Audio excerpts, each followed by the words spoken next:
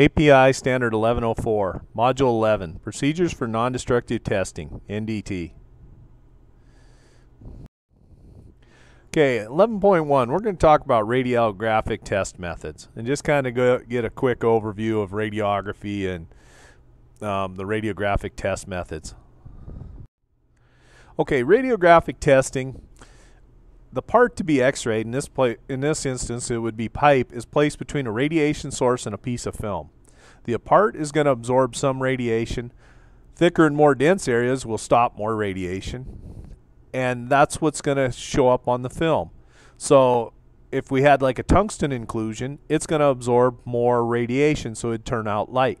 But if you got a void or some slag that's less dense than the steel, it's going to show up as a dark spot because it absorbed less radiation.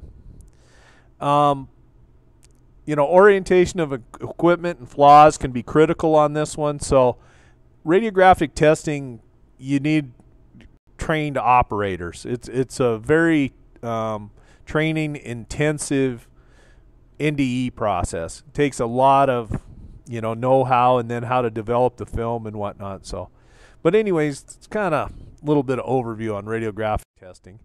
The advantages: it's a good internal inspection method. Visual inspection is not going to get inside.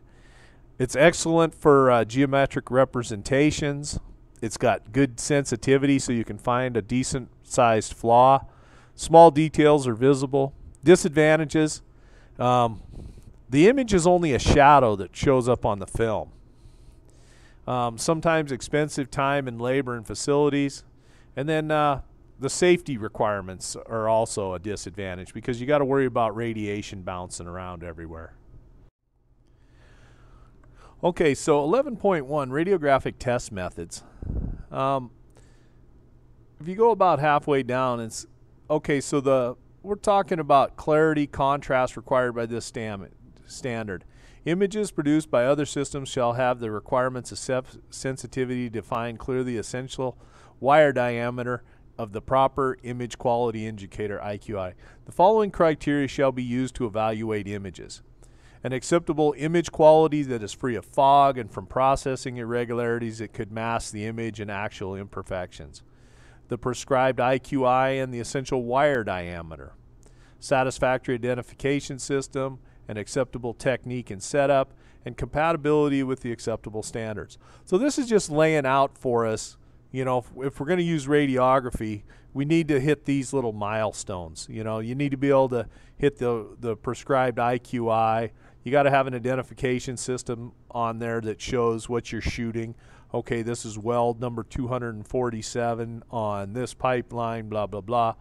And, acceptable technique and setup. 11.121 General. The details of each radiographic procedure shall be recorded. You got to have a written procedure.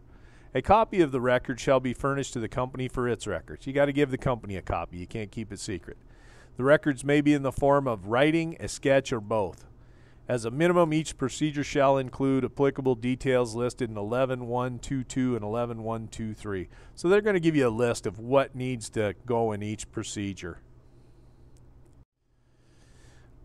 It's also the IQIs. These are image quality indicators. This is going to tell you, it helps you define how clear your picture is.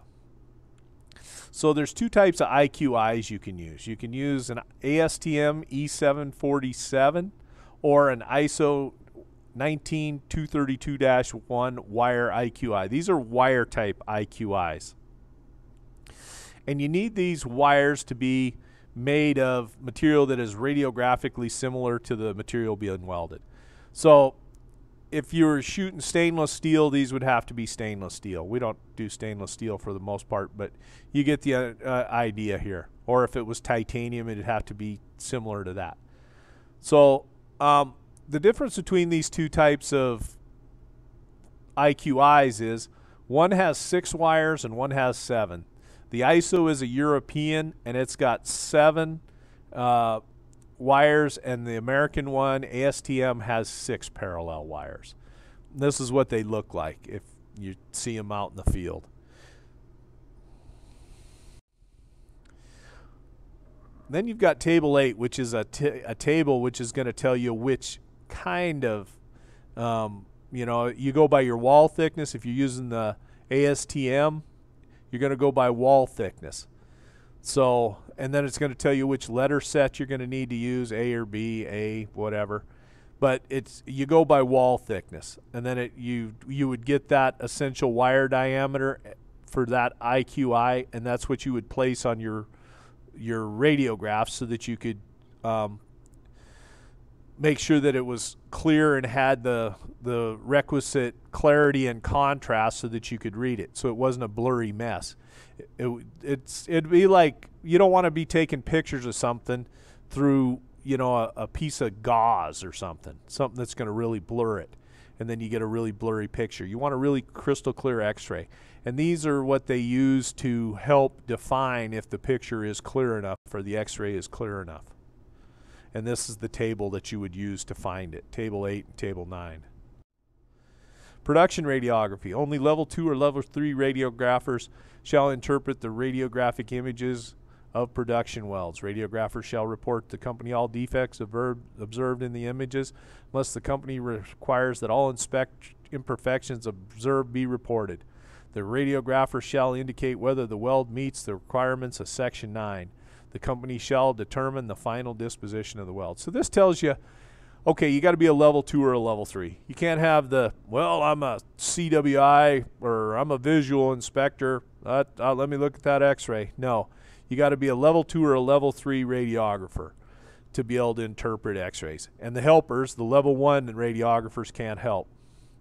The radiographers need to report all defects to the company observed in images, unless, there's a caveat, unless all the imperfections. But this lines out, for production radiography, what you need to do.